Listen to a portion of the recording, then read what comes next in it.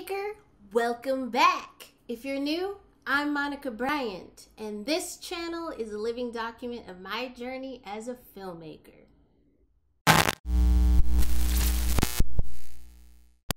Today, I'm going to be showing you everything that's in my camera bag. I bought this camera bag. I bought this off of Amazon. It was with the camera and the kit lens. It was $900 and some change. It is a bundle that you can't really get anymore, but Amazon has other bundles. This is also not an Amazon sponsorship or anything. I'm not sponsored by Amazon.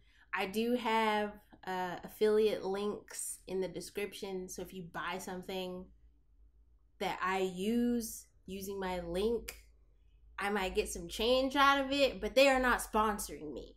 Like I said, I bought this bundle with my Canon EOS Rebel T7i. I'm filming the overhead with my iPhone. Here's my iPhone. I'm currently using my iPhone to control my light. There is a lot going on, okay? So when you see overhead shots, that is the iPhone SE 2020. In my backpack, I also have some stuff that didn't come with it. But what did come with it was this Rode microphone. Sometimes I use this by plugging it into the recorder. That's typically how I use it. When I plug it into the camera directly and like sit it on top, it looks cool. But there's like a weird kind of feedback thing that I don't really like. So lately I haven't used it, but it's a tool. I also have my Exacti CG6. This camera films in like 4:3 ratio, where it's just like a square.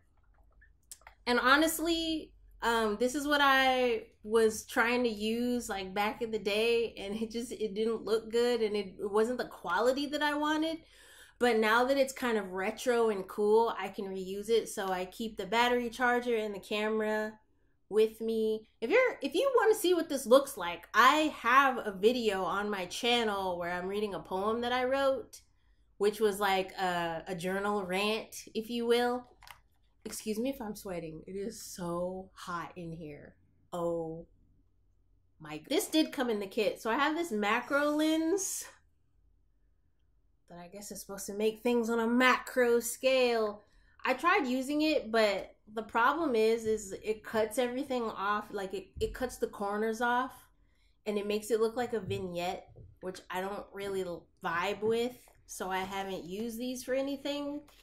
I think if I was doing something where I wanted like a stylistic choice, like this is a telephoto, but it also does that vignette thing on the corners where it makes the corners all fuzzy and weird. Not really into that, but that's what it is.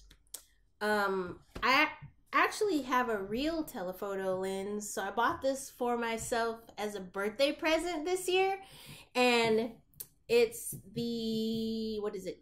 It's a 75 to 300 millimeter telephoto lens. It's good for like zooming into things that are really far away. I'll make a video about it if you want, but this lens is super cool, and when it's on the camera it looks pro. It's not being used to its full capacity because the T7i can't really show you the beauty of this lens. I would need like one of the more advanced Canons, but you know, when I get some more money, I'll get one of those. Another lens I have is this 50 millimeter lens. Again, my camera doesn't show like the true beauty of this lens because my camera is too small. If I had a bigger camera, you would see the true beauty of what this lens can do. We work with what we have in this house. It also came with these filters. So this one is just, it's supposed to block out like UV light. It's basically clear, but you can use it just as a way to protect the lens of your camera. The one I have on there right now is the one that's like shaded. It looks like shades, but I use it to like make the color of my skin look good.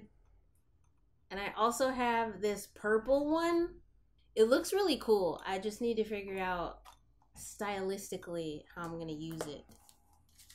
These are different magnifying lenses that I can put on my camera to shoot extreme close-ups and get things in detail, which is really cool. I've used it a couple of times. I've used it for some vlogs and things, getting extreme close-ups, but there's just different, like this one would be like just a little close-up. You get 4 in the pack. And honestly, if you ordered another kit on Amazon, you could probably get these. It's just that the specific one that I ordered is not available anymore, which is unfortunate, but whatever. That's fine. I also have my drone in here. So I was keeping my drone in the box, but now I keep it in my backpack. So I have the controller, which is bigger than the drone, whatever. I have the controller here. And then I have my drone in the other pocket. My drone. I love my drone, you guys. I've crashed it a few times and it's kind of broken, but I still like it very much. Please. Okay, I also have this plastic Ziploc bag that's just full of like small things. Like I have propellers, extra propellers for my drone. I have SD card cases in here. I have my certificate of registration for flying my drone. I have a cord to charge my drone. I have a card reader, cords. This is to hold a microphone. It's for my shotgun mic, which I don't have and I don't use anymore because I don't like it. But this is just for all the cords and extra like small things that I don't want to get lost. I just keep them in a Ziploc bag. And that is everything I have in my camera bag. Honestly, like I said earlier, I also use my phone. I use my phone a lot to record things, and iPhones are very great. Maybe Androids too, but I can't speak about Androids because I don't own an Android. I've only had iPhones for like the last decade. But iPhones, this is the iPhone SE 2020. It's not even the most expensive or best iPhone that you can get, but you can still make really great videos using this phone. And some of the videos on my channel that I've made, I made with this phone and my previous iPhone SE, which was from like 7 years ago. But this is, it's a good quality phone. It could shoot in 4K, it can shoot in 1080. It's a great phone. So my point in showing you all this is that yes, I bought this, you know, the drone was separate. Some things I already had, some things I just accumulated over the years. But honestly, if you want to start a journey of creating stuff, you can start where you are right now using what you have. Just take your phone out of your pocket and make something. It doesn't have to be fancy. It doesn't have to be extra.